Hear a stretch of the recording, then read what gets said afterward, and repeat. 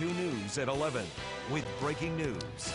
The breaking news here tonight at 11, the sheriff's office at this hour investigating after a body is found in Harrison Township. Sheriff Rob Streck confirms the Texas EcuSearch team discovered the body around 7 tonight in a wooded area near Shiloh and Blue Ridge Drive. 2 News reporter Kristen Eskow live there now after speaking with the sheriff tonight.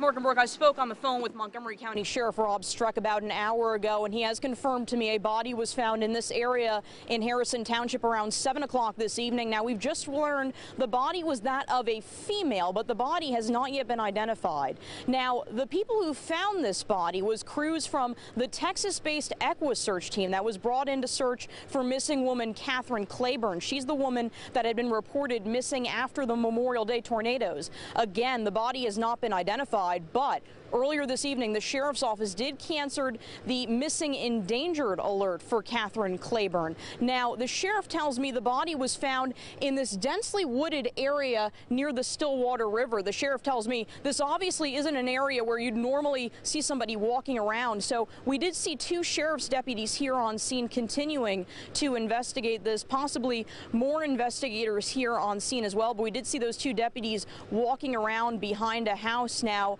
again, the body has not yet been identified. That body has been taken to the Montgomery County Coroner's Office for identification. The sheriff tells me the family members still have to be notified after the body is identified, and a cause of death still has to be determined. So he says that process could take some time. It may not be until tomorrow morning when we get more updates from the sheriff's office. So we'll keep you updated here on 2 News and online at WDTN.com. For now, we're live in Harrison Township. Kristen Eskow, 2 News, working for you.